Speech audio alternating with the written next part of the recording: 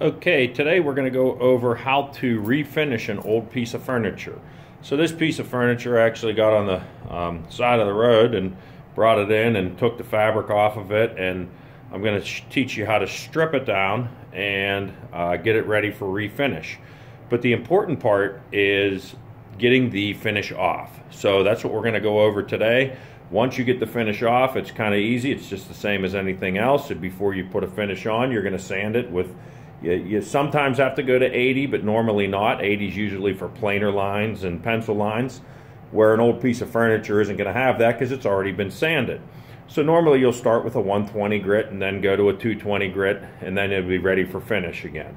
So with any piece of furniture, over time it'll get old, it'll get nicked up, it'll get you know, and it'll need to be refinished. This is an antique. This is probably from the, I would think, the 1940s or so, but we're going to show you how to do that. So the first thing that you need to determine once you get your stripping compound on there is what type of finish the actual piece of furniture was finished with. And basically in the earlier days, they either used a polyurethane, a lot of times it was shellac, sometimes lacquer, but not usually. Lacquer didn't come around by then, but you don't know if somebody refinished it, you know, before, you know, after it was originally built. So what you do first is, if you come over here, you'll see this is just a stripper that I bought at the hardware store. It's called the 2-minute stripper. Now, the important thing about this is it will burn your skin. So you want to make sure that you have gloves on, you have glasses on, and you want to make sure that you're using every precaution not to get it on your skin. You want to take your time.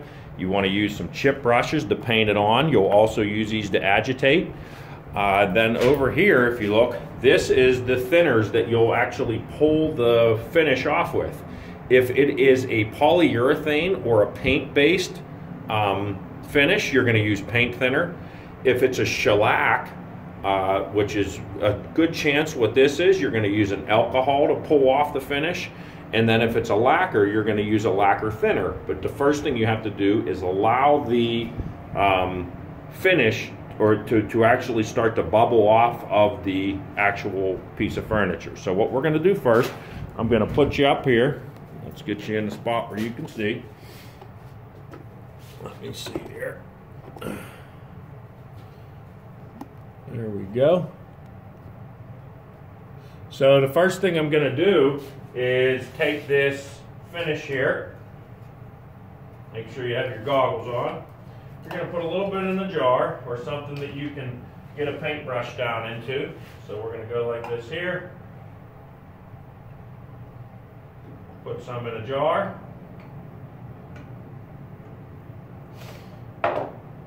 Get some gloves on before we start putting those, before we start agitating it into the chair or the bench.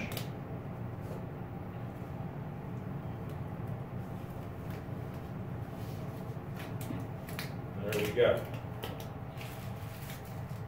We're going to take our brush.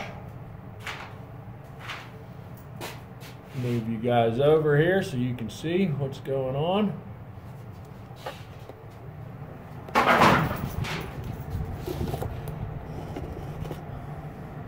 Now what you're going to do, you're going to start on one part of the piece of furniture. You're going to dip your brush in.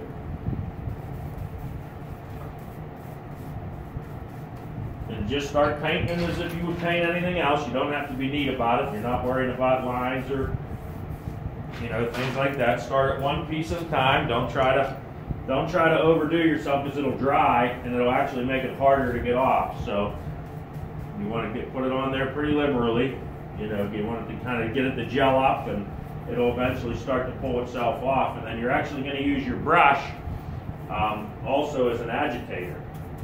So we're going to paint this on the entire thing. And we're just going to start with this front rail first and give it a minute or two to work. And while that's working, I may paint a leg too, just to give that time to set in. As you can see, it's already starting to come off a little bit on the brush. It's starting to turn the brush a little bit of a tint of red.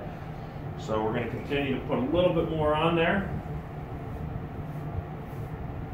If you do get this stuff on your skin, you want to make sure to go over and rinse it off immediately. It will give you a chemical burn. You got to remember, it's pulling finish off of wood right now, so it's you know, it has some chemical reaction to it that will burn your skin if you don't get it off of there. I mean, I've got it on. It kind of feels like, you know, I don't know if any of you guys ever been down to the beach. It kind of feels like almost like a jellyfish burn. If you ever been stung by a jellyfish, that's kind of what it feels like if you let it sit on your skin. So you want to try to get that off as quickly as possible if you get it on there. So we'll let that sit. Get a little bit on here.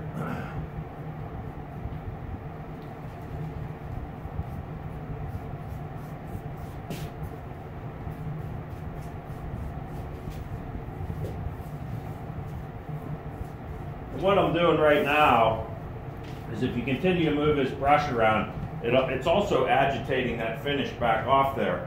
You can use what's called a chip brush. This is a chip brush, but you can also use like a parts cleaning brush, and what you can do is just kind of use it to agitate. But as you can see, as I just did that, I don't know if you can see right here, it's starting to pull that finish off. As you can see, it's starting to gum up a little bit. This particular bench doesn't have a ton of finish on it. Looks like just one coat. As you get into some of your old antiques, some people decide they're either going to paint there.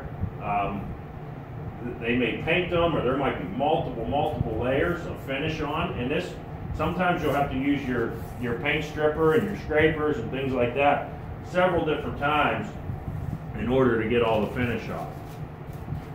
So I'm just going to continue to paint this on there, just giving it some time to sit, giving it some time to work on the finish, depending on what type of finish you have.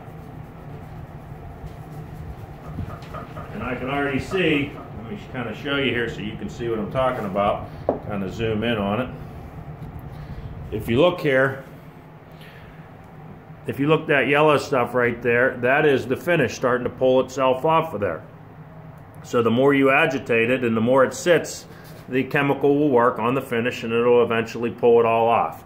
Once you do that, you're going to be able to take either a scraper or a rag with some thinner or lacquer thinner, and you're going to be able to determine what you're going to be able to take that finish off with and get rid of it. Because just because you have the stripper on there, you still have to get the finish to be pulled off.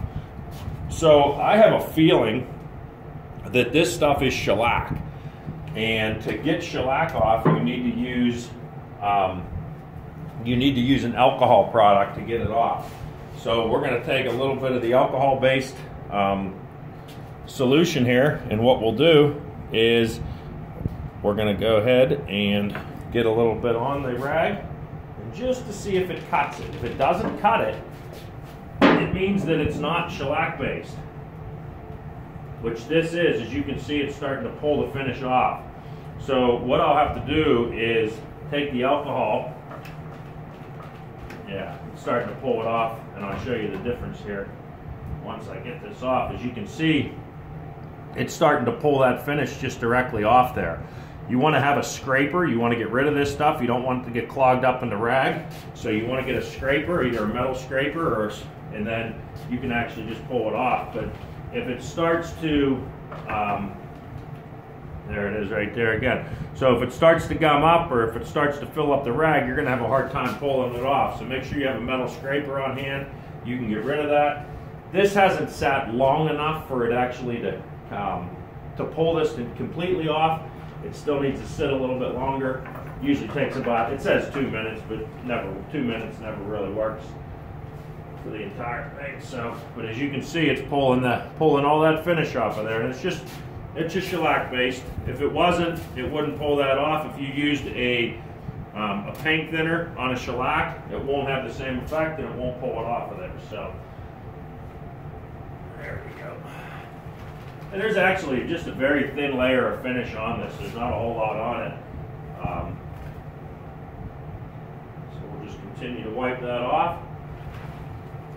And it looks like down here, and I'll kind of show you, I'll get the camera here and zoom you in, and I'll show you where if you know you need to put more paint stripper on or finish remover. So if you look real close down here, you can see right here, as compared to right here, that there's still finish on this part right here, but on this part it's actually pulled most of that off. So as I work down here, there's a little bit of finish right here.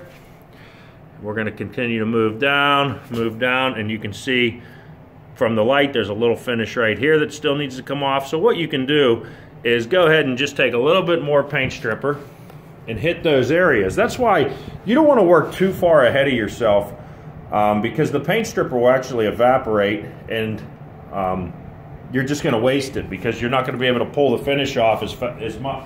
If I did this whole bench at one time, it's going to take you a good bit of time. So just work in small areas. Don't ever try to put stripper on an entire piece of furniture at one time. All you're going to do is fight yourself later on. And the longer you let it sit while it's still wet, not when it evaporates, the longer you let it sit, the better off you're going to be. So we'll let this sit on there again, paint it on, we'll let it sit, we'll pull it off once we do this. So there's a lot of different areas. But in an afternoon, you can take an old piece of furniture, if you have one laying around your house, and you can almost make it new, you know. So my suggestion to you though is after you put your finish on, after you strip it, the same day, don't try to put a finish on that exact same day. You want to make sure that that wood had a very long chance to dry, either over the weekend or put it out in the sun. You want that stripper to completely evaporate out of that wood, because if you go to try to put a new finish in this product, this stripper product is still saturated in the wood like a sponge, it's not going to stick correctly. So don't try to rush a refinishing project. If you strip it on a Monday, wait till a Tuesday or a Wednesday. It depends if it sat in the sun, if you did it outside. Let that dry out, and then obviously you're going to sand it, and then you can stain it if you want.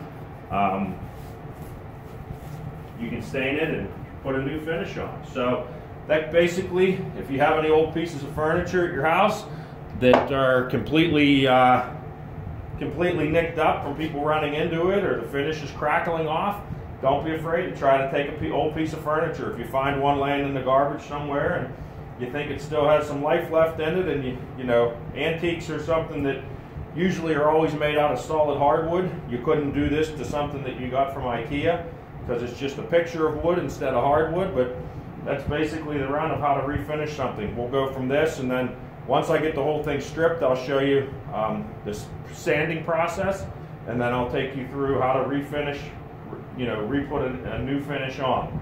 So that's it. That's the basics of how to take and start to strip down a piece of material or a piece of wood.